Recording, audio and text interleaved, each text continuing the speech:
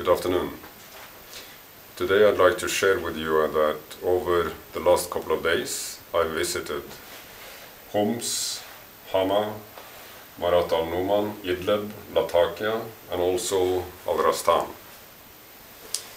I met with the local authorities, community representatives and religious leaders, as well as with individuals and groups from the opposition.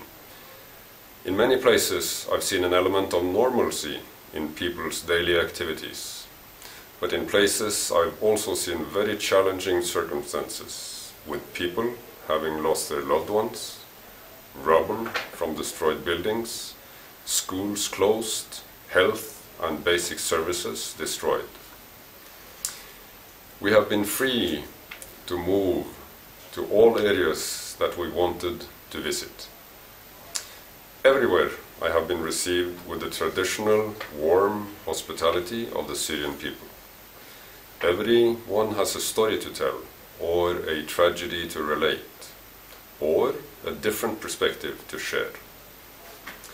But from all those I met from across the political and social spectrum of Syria, I have heard very strong words of commitment to the United Nations mission. It is this faith in us that we must build on, step by step, towards a peaceful solution through the full implementation of Kofi Annan's 6-point plan.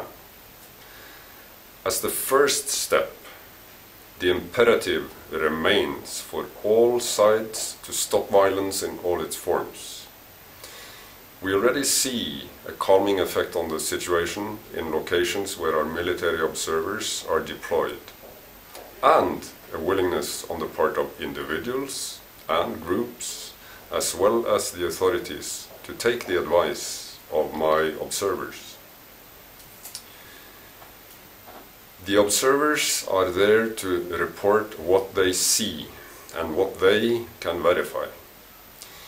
We cannot be present at all places at all time, but we can make an important difference by our factual and objective reporting on developments that we witness on the ground and by the calming effect of our presence.